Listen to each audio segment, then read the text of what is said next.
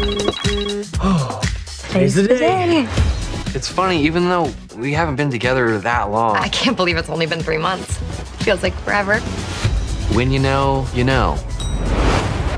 Babe, from the moment that I saw your face looking up at me. Griffin, save it for the real proposal.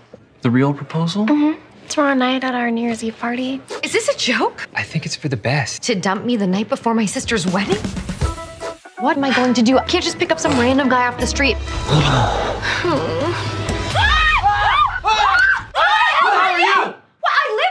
I live here. I live at Norwood, 15 Maple Drive. You're not in Norwood, you're in Westwood.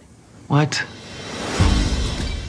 This is crazy, but my sister is getting married, and my ex was supposed to be my +1, and I can't show up without a date. I really can't. Of course. I mean, I sound psycho. No, not at all. Yes? I'd have to leave by 8. Hey, Clem. Where are you? I had to make a quick stop. It's almost 9. Time for pictures. Oh, I'll be right over there. Was that a bride? Your quick stop was at a wedding? Kip, I want to meet Mom, Kip. you're being crazy. That's him right there. Not much to look at, but seems nice. I want to hear how you two met. I guess you could say I caught her by surprise. It's been a non-stop adventure. It's an impressive speech. It was surprisingly effortless. Margot. Kip? I thought he was Kip. Well, don't look at me. I have no idea, but the new Kip is hot. Not the cake. Did we mess up the cake? No, we're good. You like him? So?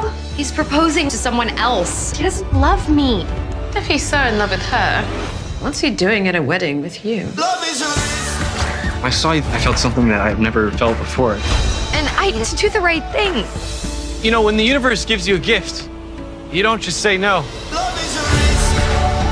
Call it fate, dumb luck, or chance. But I still get to choose.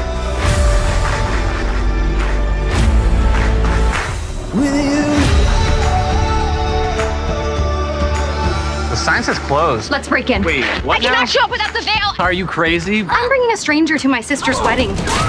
Do I look like I make good decisions under pressure?